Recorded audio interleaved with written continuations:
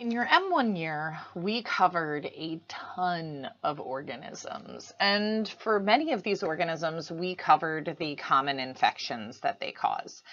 Now, one of the things with how we've laid things out and how I'm planning on laying things out throughout your M2 year is that now we're hitting organ systems that you didn't really have knowledge of when I initially taught you the organism. So now we're going to be talking about groups of organisms that infect certain sites within the body. So right now you're in your kind of renal block. So we're going to talk about urinary tract infections, and we're going to talk about a wide variety of organisms that are associated with urinary tract infections, both upper and lower.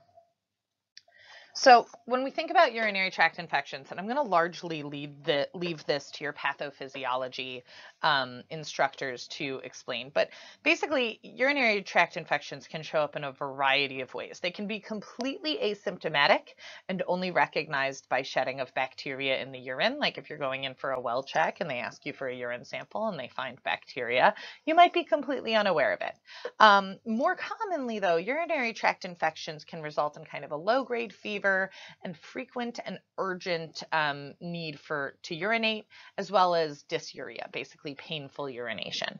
In acute pyelonephritis, though, patients are typically more ill, right? They have shaking chills, temperature spikes, and a lot of pain in one or both flanks due to the organisms kind of getting into the interstitial tissue in one or both of the kidneys. So we really see kind of the whole gamut of symptoms when we think about urinary tract infections.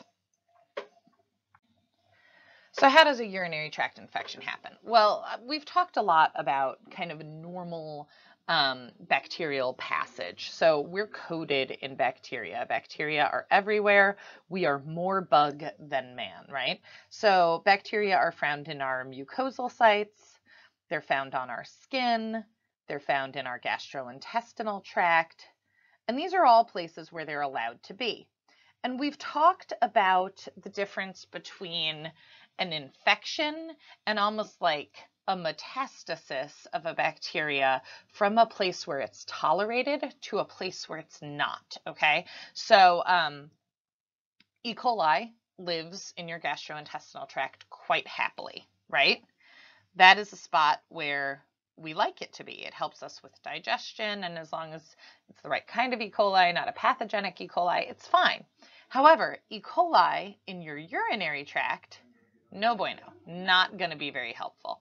So infection of the urinary tract occurs commonly from the entrance of the bacteria to the urethra and progresses upwards to the bladder and the kidneys. Women are more likely to experience urinary tract infection than men, partially because the urethra is shorter and wider than in men. And the periurethral area is colonized by bacteria originating in the vagina and the rectum. There is actually, though, an increase in urinary tract infections in men over the age of 50. And this is actually due to an increased incidence of prostatic obstruction. And it's usually associated with urologic instrumentation and surgery. And there are other predisposing factors that can lead to urinary tract infections. And that includes things like pregnancy, urethral dilation, tumors, anything that would obstruct the urine flow, some neurologic disorders which interfere with the ability to control bladder emptying, and other mechanical factors like instrumentation or catheterization. So a patient that came into the hospital for something and was catheterized, they're at a higher likelihood of developing a urinary tract infection than their peers that are, outside of the hospital. Okay, so how are we going to diagnose a urinary tract infection? There's really only two things you need to look for. Can you find bacteria in the urine? And can you find white blood cells? You see those two together, that's pretty much okay, you're dealing with a UTI.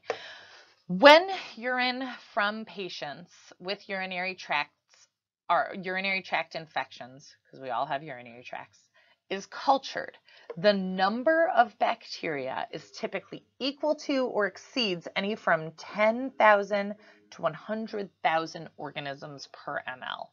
A very small percentage of patients may be infected and yet have a colony count below that. And if that happens and it's suspected, you should do a repeat urine culture. Now, it's important to make sure your patient has done what's known as a clean catch. So, if you go to the doctor and you are instructed to give a urine sample, you'll be given like a moist towelette with instructions to clean up, then let urine flow for a second or two, then catch it in the cup before finishing up, okay?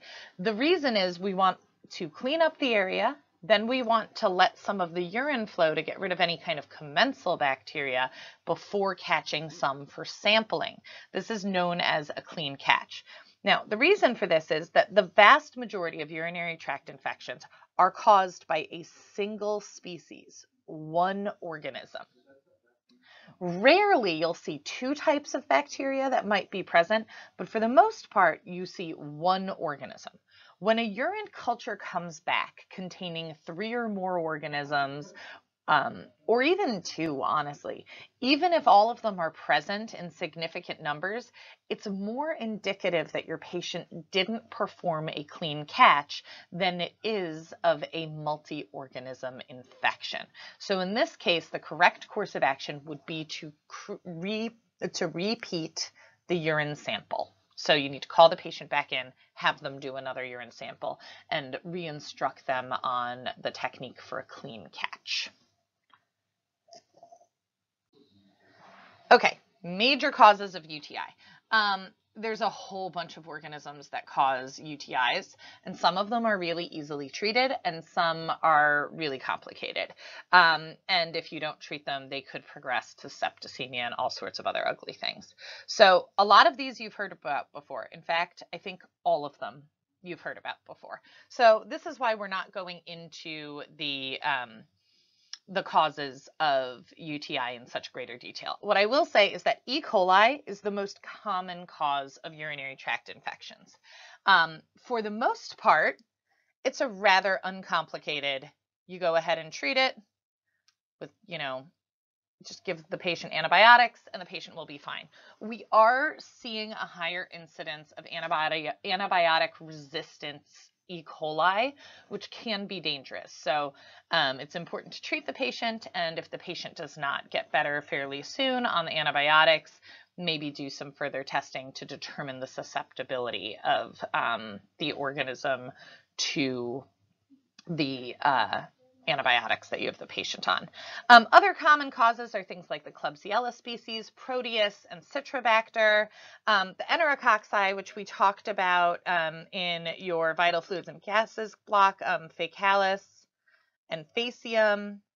Both of those can be causes of UTI, and remember, they have kind of a high incidence of antibiotic resistance as well. Pseudomonas can actually be a pretty common cause of UTI, particularly in hospital settings. The Staphylococci, particularly Staphylococcus saprophyticus. Now, it's important to note you might see Corynebacterium in your urine samples. Normally, these are a contaminant, but you certainly want to rule that out.